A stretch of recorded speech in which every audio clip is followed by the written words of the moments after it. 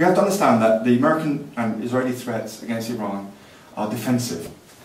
What I mean by that is that they are attempting to, well, they say they're attempting to stop the transfer of the nuclear industry from its current locations around Iran to where its new location, which is going to be under a granite mountain. So this talk of war is essentially an attempt to do some kind of military strike on this equipment as it's moving. Because once it moves underneath this granite mountain, then even a nuclear bomb won't get to it. This is defensive. It's Iran that is setting the pattern on this. And actually when people talk about Iran as if the US are doing to Iran what they did in Iraq, we have to understand that in Iraq, they already fought one war with them. Iraq had already fought a terrible war with Iran before that. Then they fought a war with the coalition of the willing in the 1990s. And there was 20 years of sanctions between then and the Americans invading. And at this point, Iraq had gone from one of the most advanced Arab countries to one of the weakest.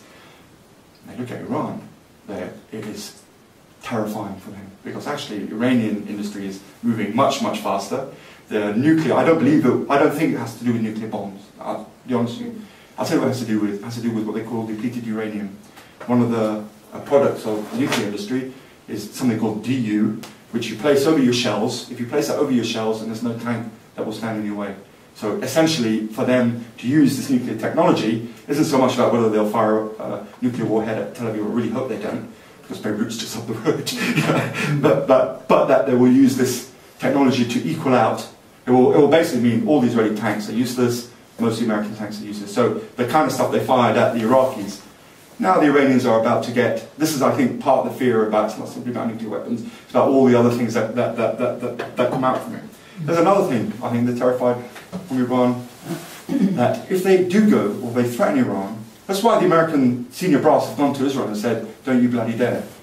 Because most of the world's oil passes through something called the Shuttle Arab waterway. People have already heard of it, and people know it's 24 miles across. So from the tip of Iran to the tip of Oman is 24 miles, in which inside this 24 miles is a 2-mile shipping lane. During the Gulf War, in the first Gulf War, they call it, the Iran-Iraq War, the Iranians sunk 250 or damaged 250 oil tankers. The mere idea that the Iranians can do this again terrifies the hell, especially in the economic situation we are now. So everything about what they're doing and threatening against Iran is to do with being defensive rather than being offensive, as they were. With Iraq, invaded, they didn't invade. Really, it was a choice for them. Iraq wasn't going to produce nuclear weapons. Iraq couldn't do anything. It was so weak. And so for them, it was just simply what they call grabbing the low-lying fruit. Iran is a completely different kettle of fish. It's not Iraq in that sense, and there's much harder task. Not only that, but what the Iranians have done is keep the western side of Afghanistan quiet. The Shia areas of Afghanistan have been quiet. So actually, for the Americans to piss off the Iranians means not simply losing the Sunni areas and the tribal areas in the south and the west and the east and so on of Afghanistan, but actually triggering an uprising, which the Iranians can quite happily do, really. They can feed to actually that the Americans now no longer simply face the Taliban and the Pashtun tribes, but now will be facing the Shia as well. So they're petrified. They're also petrified because of their grip, even though it's very weak inside of Iraq. It's actually the Iraqi government is one that is extraordinarily friendly to Iran. So from everywhere they look at it, they're in an extraordinarily weak position. This is why, people talk about George Bush being a complete idiot. But I mean, he is. That's the truth. Because you went into a country which was pretty much on its knees, and your actions were to simply give it to your biggest rival. So the biggest power control inside of Iraq, of course, is Iran. They call the shots. The government is Shia. Muqtada al-Sadr's powerful militia is under the control pretty much of the Iranian foreign policy, so they can do whatever they want. So they're absolutely petrified of national. So the Israelis are terrified of the massive advances made in Iranian technology. They have a small window, they call it a small window of opportunity in which they can try and target these things before they shift them under the mountain in Coms, and the Americans are petrified about it. So this is not a strong position, it's an extraordinarily weak position. So you see these bellicose stuff, and I think what we can miss in that, I think, is more fundamental stuff, which is underneath this chatter of war is, I think, the more significant thing, which is the upping of the sanctions regime. The sanctions regime, I think, is much more dangerous. And people talk about war and not about sanctions. And people take your minds back to the pre-Iraq war. We really took apart the sanctions, what they're doing, how they're affecting. No one's talking about the sanctions and how it's affecting Iranian society, or Syrian society for that matter. How it's affecting them. And I think we need to shift back to actually talk about this stuff much more. So it's defensive. Now, of course, the thing about these things is that it's like, a kid playing with matches in a petrol station, because, at any one point someone could do something stupid and the whole thing kind of goes up in flames. So it isn't like it can't happen, it's just that it's not really isn't in their interest in any kind of way to promote Iran. And in fact, I think what's really interesting is I was speaking to some Iranian comrades, and when the WikiLeaks did all the leaks of the American analysis of Iran, they were amazed. They were absolutely amazed, because they remember the stuff coming out that they discovered in 1979 during the revolution as just being this kind of, completely idiotic understanding of Iranian society. No sense of what Iranian society was, completely in the dark. And you look at what the Americans have now, they understand it very well. They understand, actually, the Green Movement is probably much more important than military threats. More military threats, the less the opposition has a strength. Maybe they should wait, let's hold back, let's not provoke. That's not what these Israelis are in such a terrible panic that they can trigger something. But the problem is that everywhere they look now, is problems. Because the last thing you want to do is really annoy the Egyptians. And the Egyptians are in this state of revolutionary flux, so, it's not a nice position. I just want to talk a little bit, because one of the things that's kind of missed a little bit, if that's okay if I take a wee bit, I'll just talk a little bit about Egypt. I think people should understand what's taking place in Egypt. There is a massive rise to a working class movement that is breathtaking. So I don't even bother anymore looking at Egyptian news, because there's so many strikes, so many strike waves, and so much of these kind of factory unions that are emerging that it's just like, you just can't keep up with it. But I'll tell you a couple of stories. One is the foundation of the Independent Rail Workers Union, to give you a sense of the revolution that's taking place in Egypt. The rail workers got together and decided they wanted an independent rail union. Fine, okay. So they held a meeting in which just about every rail worker in Egypt turned up. So there's only 5,000 of them. So they all turned up. They announced, they voted to form this independent union, and in the spirit of the time, they announced this union over the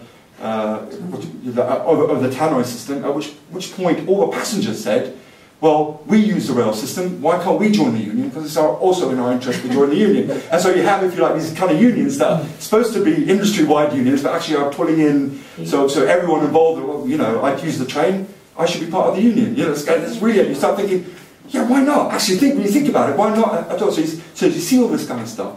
You also see in the Suez, to understand Suez, the city of Suez, it lies at the mouth of the Suez Canal with a gate and a key. I mean, it's a slight exaggeration, but just to give you that sense, who controls Suez controls 5% of global trade.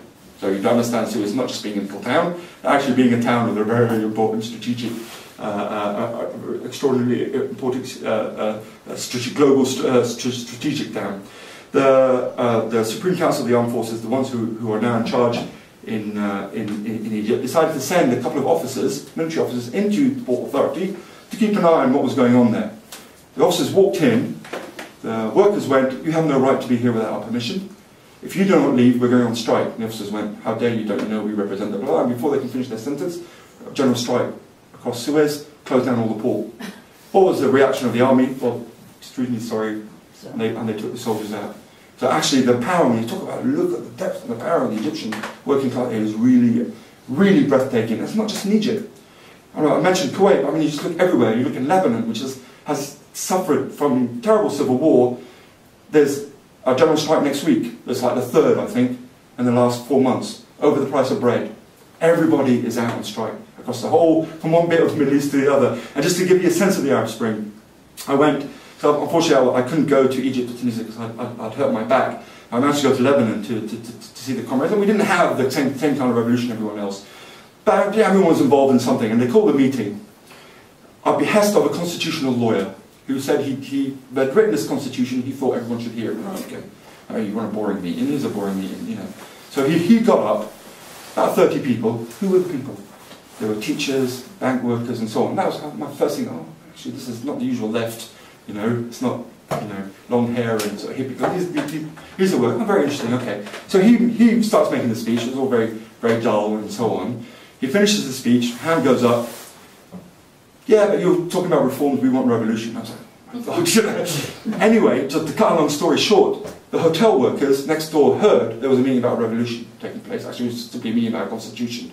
And they all walked out of the hotel, came to the meeting, not and said, are we allowed to join the meeting? Oh, yeah, of course, come in. So suddenly, the hotel next door closed down. Why? So people just have a simple discussion about this one guy's idea of a constitution. This is what we mean by the Arab Spring.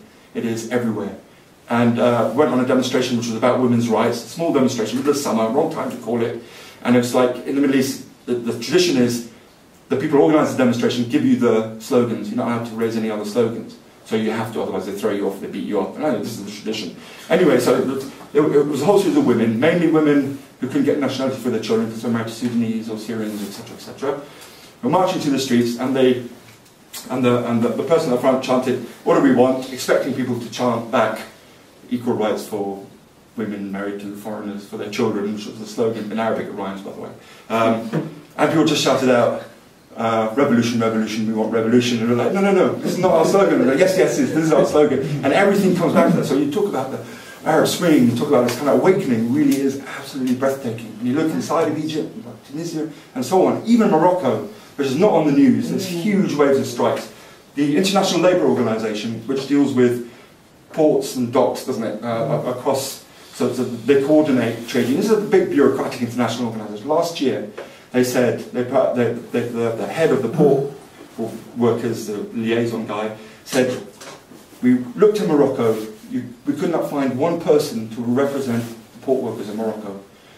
This year, every single port in Morocco is unionised, and there's no problems at all finding representatives. So actually, when you think about the Arab Revolution, not somebody else the street, actually there's huge fundamental shift that's taking place, rise of working class organisation, and everything that comes with it. And of course, that's really, really important, because this is our social power.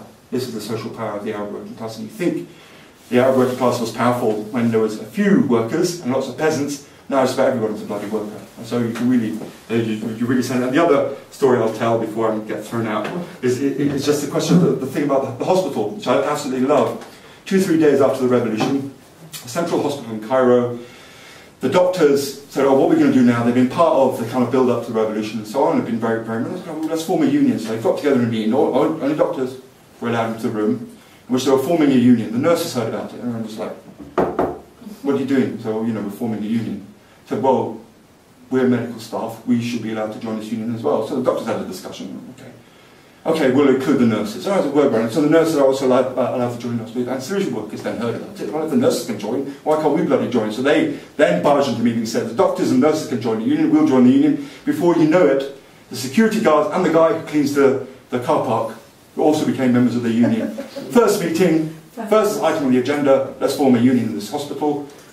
Unanimous. Second item on the agenda, we sacked the director immediately.